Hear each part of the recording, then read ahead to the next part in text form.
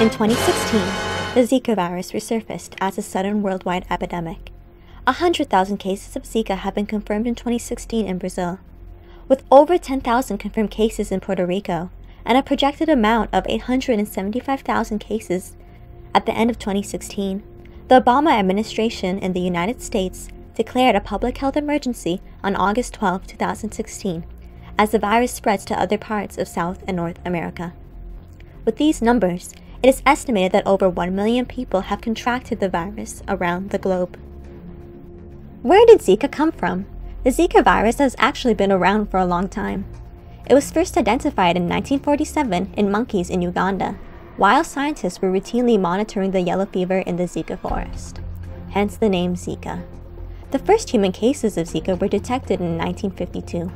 The geographical distribution of Zika spread to India, Indonesia, Malaysia, and Pakistan between 1969 and 1983, during which time there were many sporadic human cases of Zika, but no major outbreak was observed. The first major outbreak occurred in 2007 in humans on the Pacific island of Yap and Federated States of Micronesia. From 2013 to 2014, large outbreaks were observed in 4 other Pacific islands, most significantly in French Polynesia.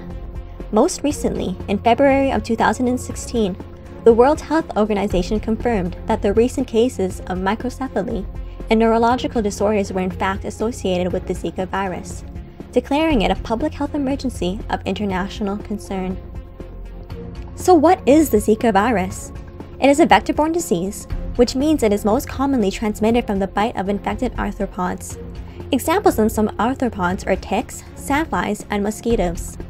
Zika is transmitted by the Aedes mosquito, which once was only found in tropical and subtropical zones, but now has spread worldwide, allowing Zika to be easily transmitted across the globe.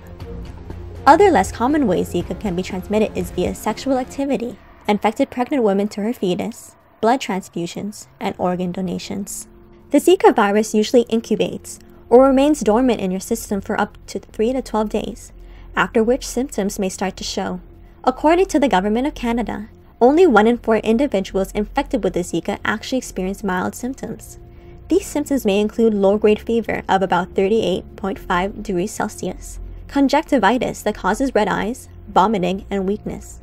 However, the most concerning effects of Zika are its resulting health effects. Several countries have reported an association with Zika and the onset of Guillain-Barré syndrome, a rare autoimmune disease in which your immune system attacks your nerve cells.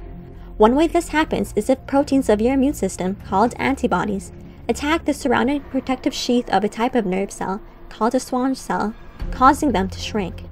This can cause a slow transmission of nerve signals across nerve cells. Anyone can develop this syndrome, however, it is more common in older adults over the age of 50. Symptoms include weakness in the arms and legs and trouble breathing. Another severe health effect of Zika includes microcephaly, a birth defect in which infants are born with a smaller head size as compared to other infants their age.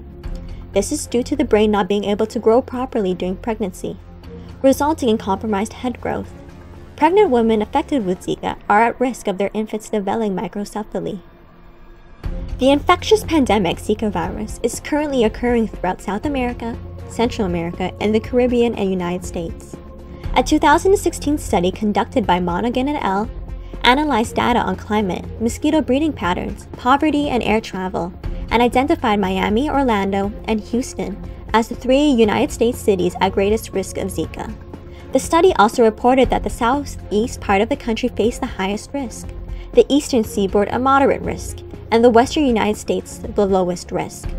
In terms of climate, meteorological conditions in the greater parts of the United States are largely unsuitable for the Aedes mosquito during the winter months.